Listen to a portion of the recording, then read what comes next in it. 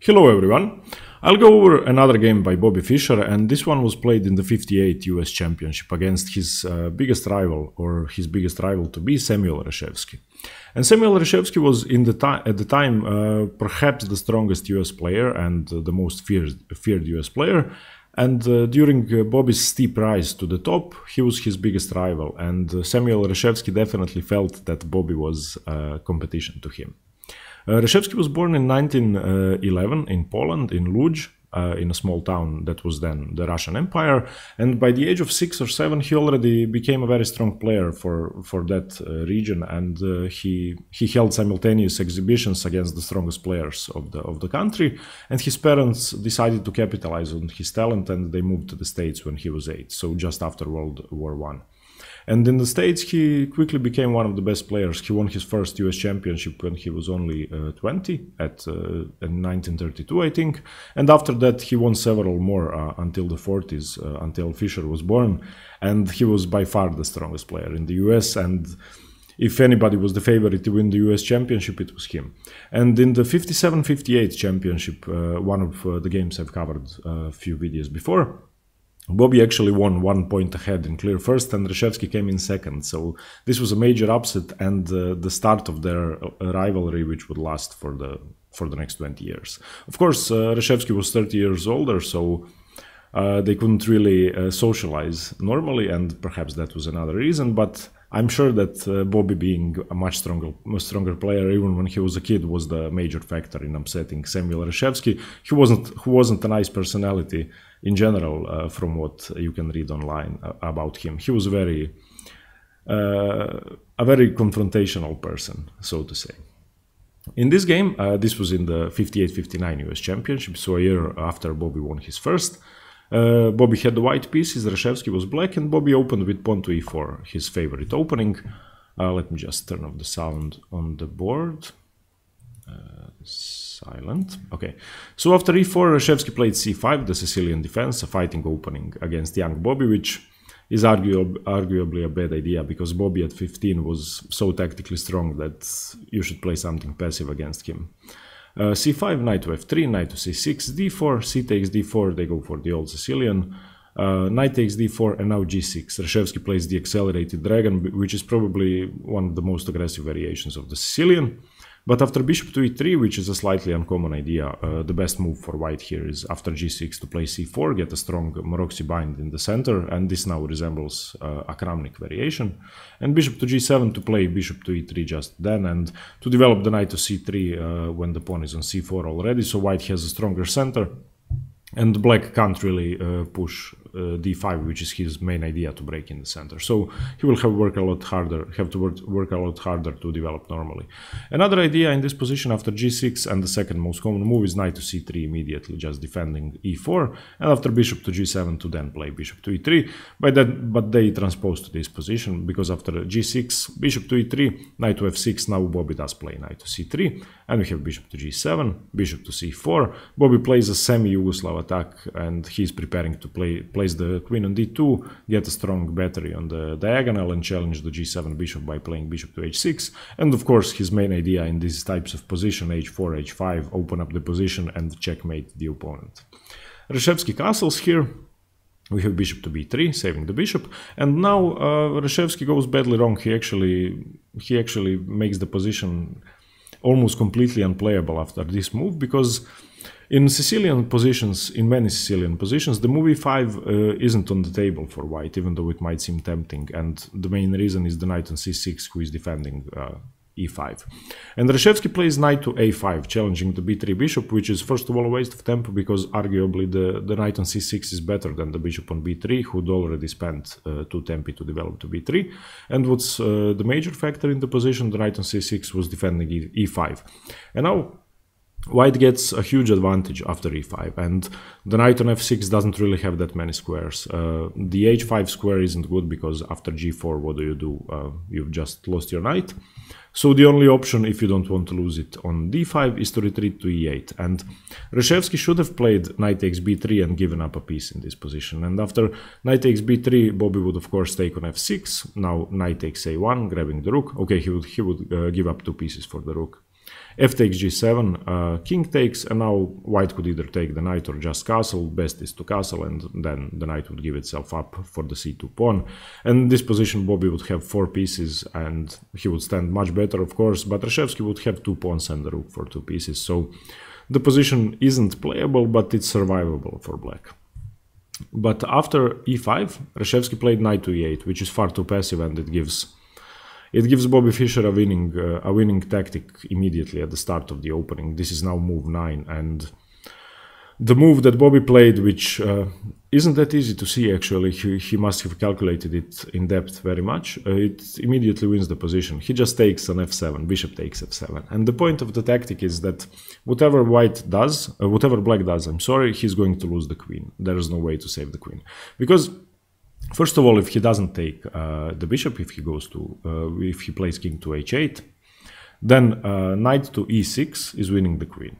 Because if you take with d takes e6, then of course queen takes d8, and there is no squares for the queen. c7 is covered by the knight, and b6 is covered by the bishop, so the queen is lost. And what Reshevsky played after bishop takes f7 ends up in pretty much the same variation. Now after king takes f7, knight to e6 once again, and now d takes e6, and the queen is lost. Another thing he could have tried not to lose the queen was king takes e6, but this is a forced checkmate in 6 moves. After queen to d5 check, king to f5, this is the only move, g4 check, king takes g4, now rook to g1, getting another piece into play, king to h4, bishop to g5 check, and after king to h5, queen to d1, and black would just have to give up the rook on f3, and the next move is checkmate.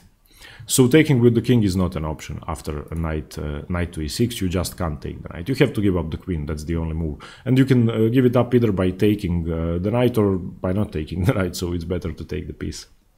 Reshevsky plays d takes e6, and now queen takes d8. And if you count the material, Reshevsky has 2 pieces for the queen, which is definitely not enough. The pawns are equal, both sides have 7 pawns.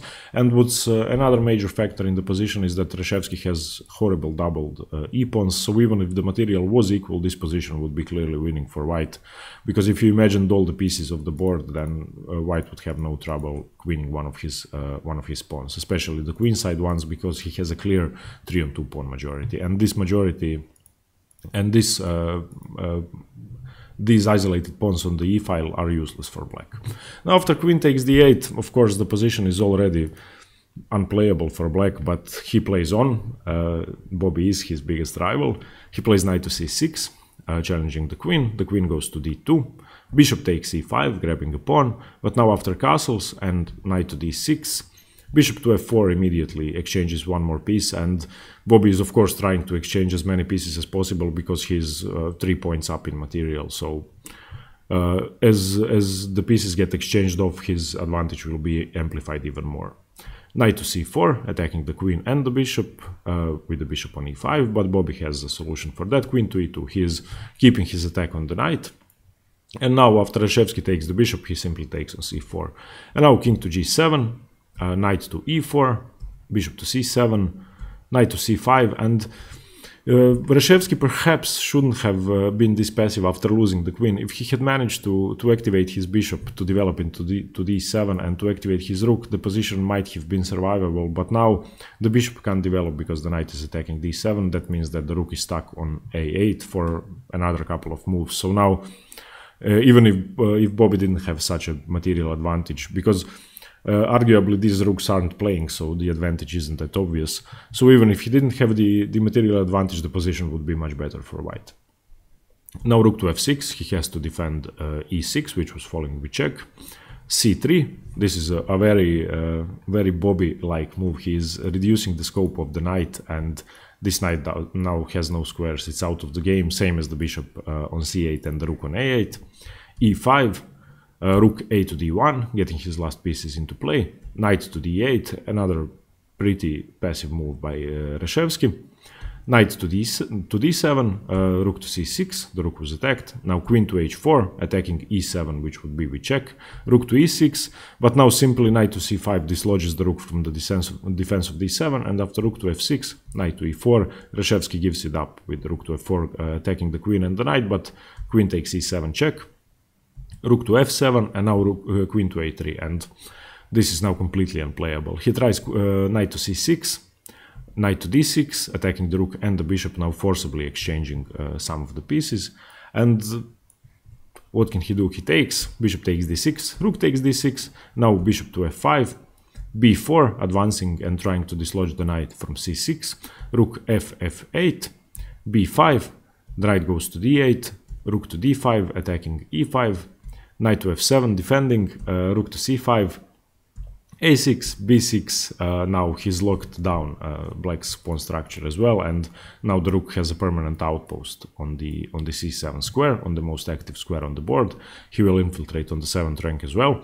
Bishop to e4, rook to e1, attacking the bishop and the e5 pawn twice, bishop to c6, and now he just gives up the exchange because he reasons that the b pawn will be too strong. After rook takes c6, b takes c6, b7, now Reshevsky is forced to defend the b8 square for the rest of the game, and he doesn't really have the material to do so.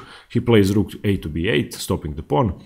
Now queen to a6, grabbing another pawn, and now knight to d8, attacking b7 twice, rook to b1, defending, rook to f7, now attacking 3 times, but after h3, making some luft and making sure that there is no mating threats for black. The position is completely safe, and whichever exchange occurs now, Bobby will be material up, and if nothing, his passed a pawn will be too strong to stop and prevent from queening.